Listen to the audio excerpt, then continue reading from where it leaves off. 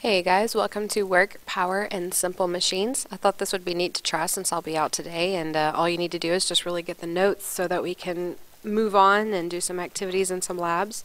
So the great thing about this is if you need to stop and write what's on the screen, just press pause. And if you need to go back, go back. This is great. So let's talk about work. What is work?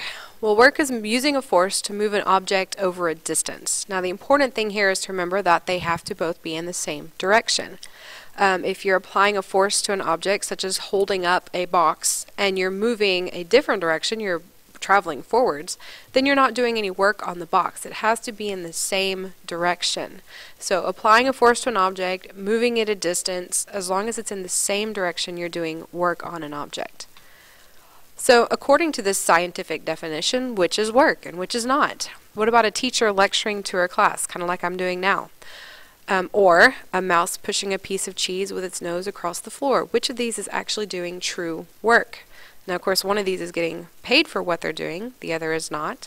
But the one that is truly doing the work is the mouse. The mouse is using a force to move the cheese a certain distance, and both the force and the motion are in the same direction. So the mouse is the one that's actually doing the work in this case. So kind of test yourself. Which one of these is work? We've got a scientist delivering a speech, a bodybuilder lifting weights, a mom carrying her baby from room to room, a father pushing a carriage with a baby in it, or a woman carrying a grocery bag to her car. Well, the scientist might be getting paid for it, but he's not doing work. There's no force on any object, not moving it any distance.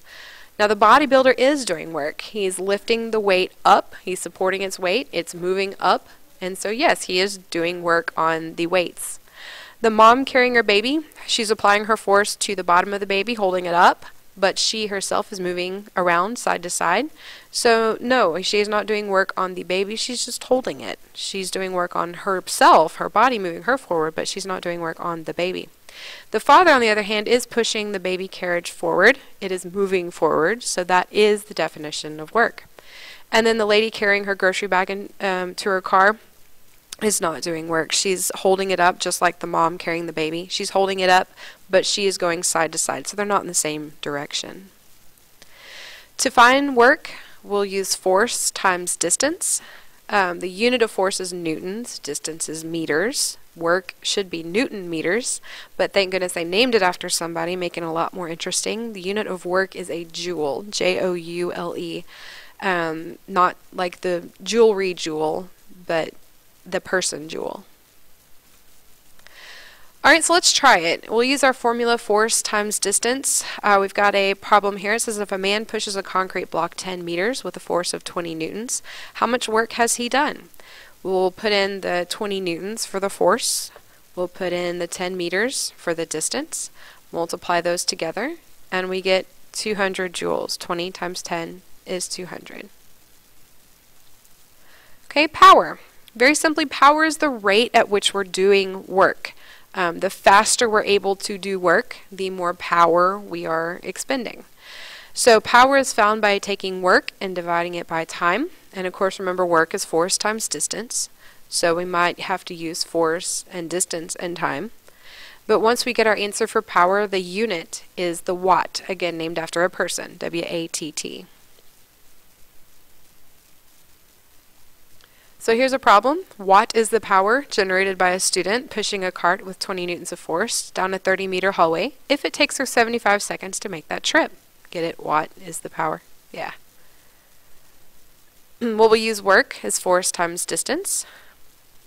We'll plug in our force of 20 newtons and our distance of 30 meters to get 600 joules of work being done.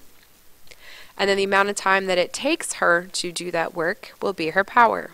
So we'll put in the 600 joules of work, divide it by the 75 seconds it took her, and we get 8 watts of power.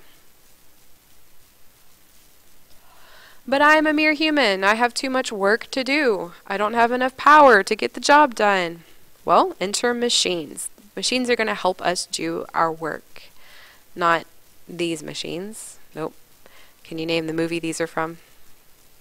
It's The Matrix.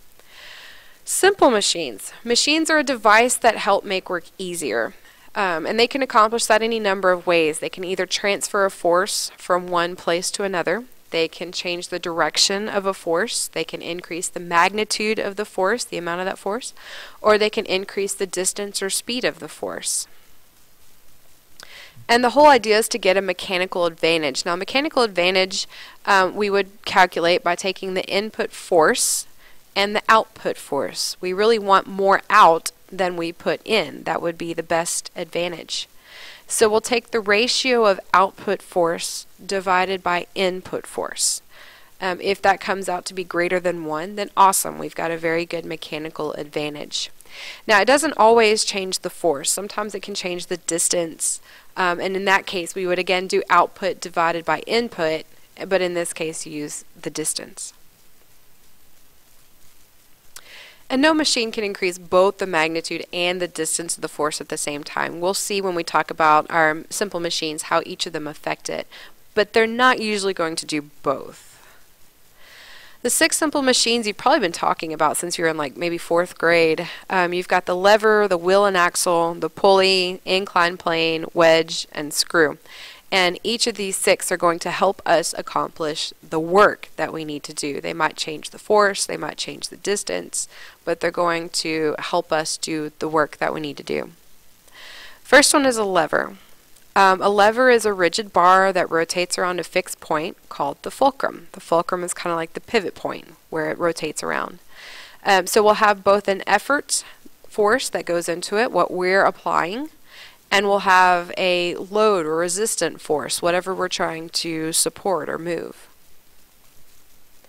And there's 3 different classes of levers, all depending on where the load, the effort force, the load force, the fulcrum, where all of those are located. That's going to help determine those 3 classes of levers. Each of them, however, is going to be found with the mechanical advantage just doing the output divided by the input. Now, it could be output force divided by input force, or the length of the arm divided by the length of the effort. Either way, we're going to try to get that advantage from the 3 different types of levers. First class of lever is you have the fulcrum located between the effort and the resistant forces, and I'll show you a picture on the next slide you can copy down. Your first class levers include crowbars, scissors, pliers, and what we're doing is changing the direction of the force. So, for example, kind of like a seesaw, you've got the effort force being applied downward, the resistant force, the load, is being supported upward. And it's a lot easier for us to pull down because we have gravity on our side. Gravity is helping us push down. So changing that direction of force, it's easier to push down and as a result lift a box up than it would be to just pick up the box. So there's your first class lever. You can label effort, fulcrum, and resistance. Second class lever, the load is between the fulcrum and the effort force. And again, I'll show you a picture on the next slide. Examples of second class are nutcrackers, wheelbarrows, and doors. And it doesn't change the direction of the force. What we've done is increased the force. We get a mechanical advantage here. So here's your second class lever. You've got the fulcrum there. Here's the load that we're trying to lift. And there's the effort force. And so by pulling up on the effort force way out here, we're able to support that load. It helps increase that force that we're putting into it. Third class, effort force is between the fulcrum and the resistant force. Examples would be tweezers, hammers, and shovels. We're not going to change the direction again. We're going to get either a gain in speed or distance, which will end up giving us a decrease in force. So here's your third class lever. Your effort is here close to your fulcrum. Think about like tweezers. You put your fingers close to that end, the end where it is held together, and your resistance force is way out here. Okay, wheel and axle. You get a large wheel rigidly secured to a smaller wheel, and it changes the distance over which you're applying your force. So think like a screwdriver or a doorknob. You apply a very large distance, apply your force over a very large distance, and you end up getting that force applied over a very small distance down here at the end. And so that gives us an advantage because we can apply it over a farther distance and we won't have to use as much force to do the same amount of work. Pulleys change the direction, and that will give us a mechanical advantage depending on how the pulley is arranged. A fixed pulley just changes the direction. It doesn't go up or down with the load that's being moved. So this up here where it's secured to the top would be a fixed pulley, and it merely changes the direction. Just like the seesaw, it's easier to pull down with gravity on your side than it would be to pick the object up. Movable pulleys will go up and down with the load. It might be attached to the load, and you do get a mechanical advantage. But it doesn't change the direction of the force. You end up still having to pull upwards. If you have a pulley attached to a box, you're still having to pull up, but you get that advantage because the weight is distributed between the two ropes. So the mechanical advantage of a pulley is equal to the number of ropes that are supporting it. You could have several ropes going back and forth, up and down, and that would help give you more of a mechanical advantage. An inclined plane is a sloping surface. It could be a ramp, anything like that. You have the effort distance, and then the actual height is what you're trying to achieve. You're trying to lift a box to put it in a truck, or take a person in a wheelchair and lift them up to the higher sidewalk. And so applying that effort over a longer distance means that you don't have to apply as much force at a time. Okay, to find the mechanical advantage, you divide the length of the slope by the height of the ramp, and that would give you that mechanical advantage of the inclined plane. Okay, so you can see here we've got a car going up a ramp at a 30-degree angle, a 45, and a 60. And notice how the force has changed down here. You're using less force with the lower slope because you're applying that over a longer distance. You see the displacements down here? You're going further in order to get to the height that you need, but you're not having to do as much work at any certain period of time. I mean, you're not having to use as much force at any certain, you're still doing the same amount of work. Okay, inclined planes, if you notice on winding passes through mountains, they'll go back and forth and back and forth and back and forth, and that's really to get the lowest slope possible. You might have to go a longer distance to get from point A to point B, but you don't have to go as high as quickly as if you were just going straight up the mountain. It's a lot easier to do that. Okay, a wedge is really kind of a modification of the inclined plane. You may have one or two put back to back, and you've got a sloping surface towards the outside.